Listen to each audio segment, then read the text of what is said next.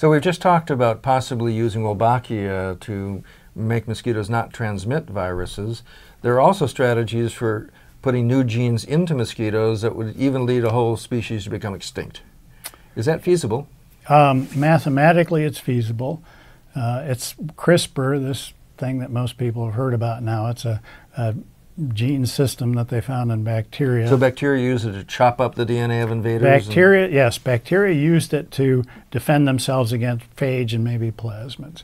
But it's very portable. You can clone it into all sorts of things, and you make it as a DNA scissors where you absolutely control what part of the chromosome it's going to cut. Locate a spot, snips it, and you can put in a new gene. You can put in a new gene, or the cell may try and fix the cut DNA, and when it does, it copies what's on the other chromosome from it. But you can set up a system where very easily you put a CRISPR complex into a chromosome, and because of a combination of how CRISPR behaves and how the cell behaves, it will spread through a population without any effort on your part at all. And you could make it spread so that, for instance, all the offspring are males and the whole species dies off. You could do that potentially. There are other ways you can, in theory, make it so the species will die off. Or you could just knock out a gene that the species doesn't necessarily need, but maybe a virus needs that gene to get transmitted. So there are lots of applications here, from extreme ones of causing extinction to less extreme ones of just, having the gene drive system spread through a population and change it slightly. Has this ever been done for any species in the wild? Not with CRISPR that I know of. It's probably going to be done very soon, but there was a test of gene drive extinction mechanisms in 1977 by Terry Little. He used fruit fly cage populations. He didn't engineer things in the usual way we think about, but he took advantage of a naturally occurring gene drive system in fruit flies, and he used segregation distorter? It's called segregation distorter, and he irradiated a bunch of flies and eventually got something where the Y chromosome was hooked up with the gene drive system, and then at that point he was able to set up cage populations and test the idea that you could use certain types of gene drives to cause species extinction. And this is the one that was inspired by Bill Hamilton, right? That study was inspired, yes. So Terry Little's first study was in '77, and it was inspired by Bill Hamilton's paper published in 1967. So what an amazing example of really deep, basic theory turning into something that could be a world-changing technology. Yes, and I remember reading Hamilton's paper where he proposed in it that he might have a mechanism there to cause species extinction, and I thought, oh, that's impossible, right? We're never going to be able to make it happen. Right.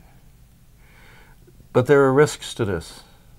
Two kinds, right? One that a species might evolve around it, and the other is it might go where we don't want it. So I see the risk as in terms of semantics, I would say risks are this thing gets out of hand. We create one of these, we put it into a mosquito that we want to control, and suddenly it jumps to another species. And like bees. Bees, So we can, if we did wipe out bees, the impact on human agriculture would be incalculable. Probably pretty profound, because lots of the things we eat require pollination by insects. So pollinators, it could jump to other things. We don't have a good sense of how DNA moves around in the environment. The other thing that I find scary about this is it's pretty easy to do. We're to the point now where an undergrad class could design these things and probably implement them. It's that easy. This is frightening. So, but the other thing you pointed out is that there's another outcome, and I don't know whether you call it risky or not, but you might design a gene drive system to spread through a species and wipe it out or take out certain genes. But we know that if suppressors are present or arise in populations, these suppressors can evolve and shut down the gene drive system. So we're kind of in this twilight zone where we could be toying with a technology where we could wipe out species that we didn't intend to wipe out, or we could be designing something that won't have nearly the impact we thought of So here's a great example of where evolutionary thinking can tell us the possibilities, but it can't tell us exactly what's going to happen. That's right. We need to know a lot more molecular biology of resistance.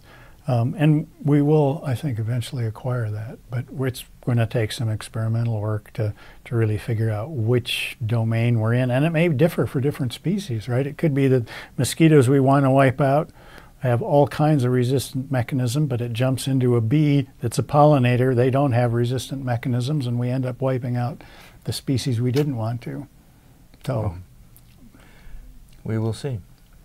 yes.